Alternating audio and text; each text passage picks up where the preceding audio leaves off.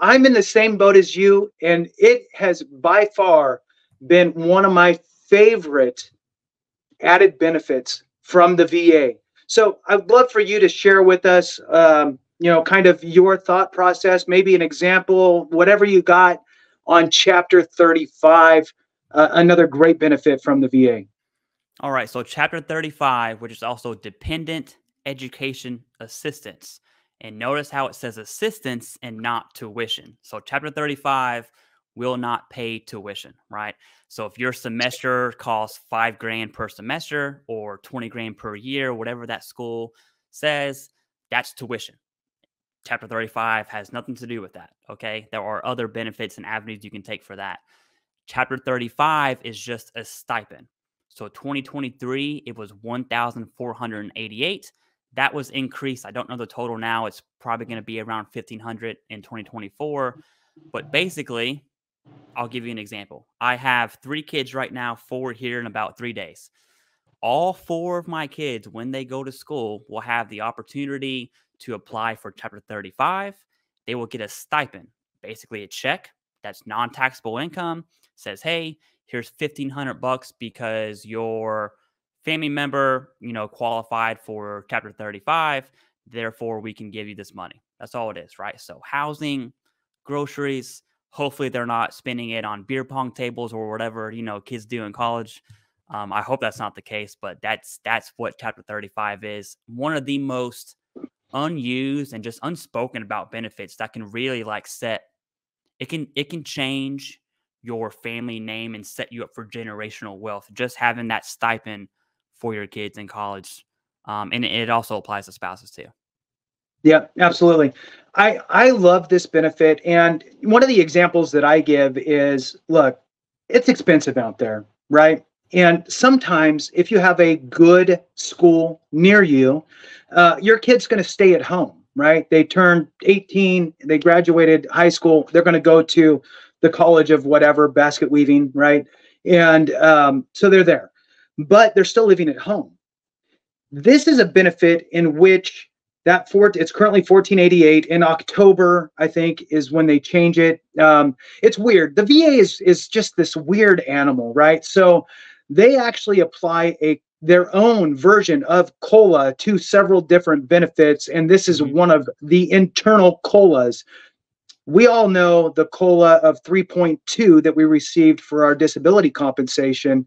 However, VA determined that they should increase this benefit, and I can't remember. I think it's 5.2. It might have been 5.6. It was 5 something. I think it's 5.2. Yeah, so 5.2% COLA. They're calling it a COLA, cost of living adjustment, for this specific stipend.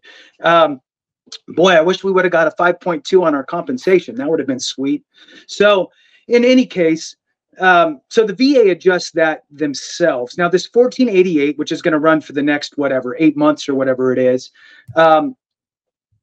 can be applied to as many dependents as you have. So like Clay said, if you have, 4 kids and a wife, all 5 can receive this benefit at the same time, if that was, applicable, if they were all close to the same, in the same age ranges and so forth, except for the spouse, obviously, would be much older.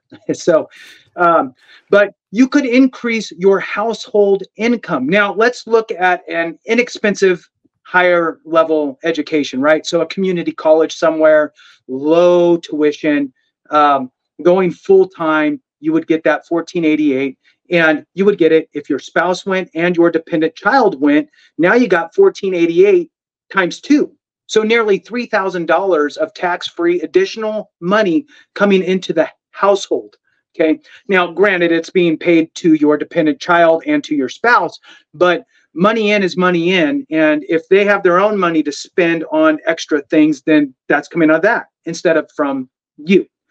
So it's just another way to increase the household income during the educational process. And the whole idea is so you don't have to go out and, maybe you only have to work part-time. Maybe you don't need to work at all because you're living at home and you can buy your own food and so forth.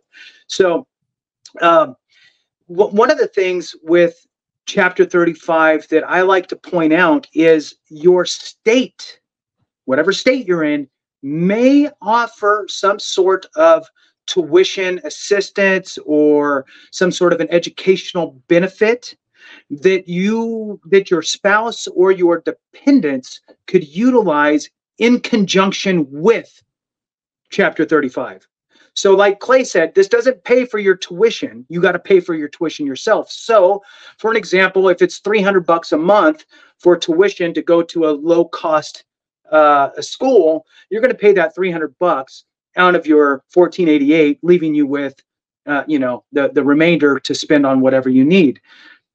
So, what if you could get your tuition covered in another way? And you kind of alluded to that up front. The example I like to give is California. California has probably, I would argue, the best as far as education's concerned for dependents. If you are the dependent of a disabled veteran at any percentage rating, you get tuition waived all the way through to a doctorate, as much school as you can complete, tuition waived at any state school. So that would be a state university, a CSU or UC in California, or a community college, whatever. And you could push through all the way if you can get it done by a certain age or dollar amount. I can't remember. The other version is if you're 100% rated, then your spouse can also utilize that same tuition fee waived program through their schools. One of them, and I can't remember, I'm kind of mixing the two, but the bottom line point is to research.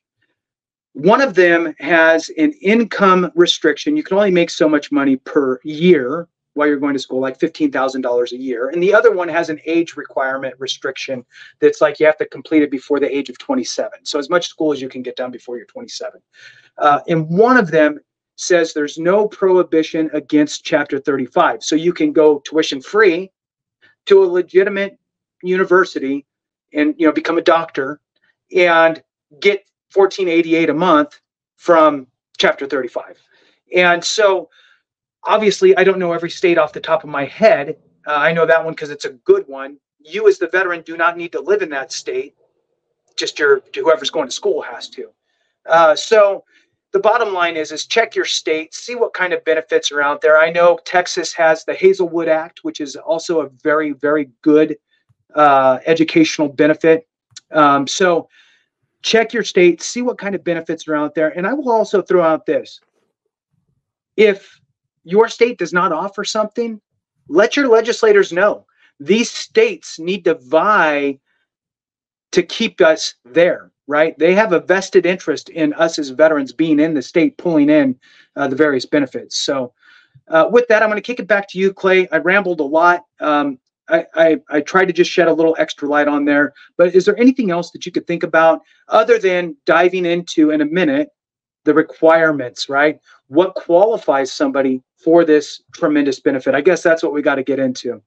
Oh yeah, so DEA is, I think the California example is perfect. Like whenever I mentioned setting your family up for generational wealth, that is a scenario in that state where your child could become a doctor or lawyer, or hey, just get a 4-year degree, whatever it is that wants to float their boat, start their own business on free tuition because of a state benefit, which is outside of Chapter 35.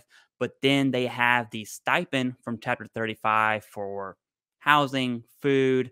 Maybe your child lives with you, right, in a perfect scenario. And now when they get out of college, they have whatever 1488 times however many semesters it takes to get a degree, right? And so that's a down payment on a home, right? Like Chapter 35 is life changing. But as far as being qualified for Chapter 35, it goes back. It's very similar to Champ VA, right? You reach that P&T mark, whether you're TDIU, IU P&T, or 100% scheduler P&T.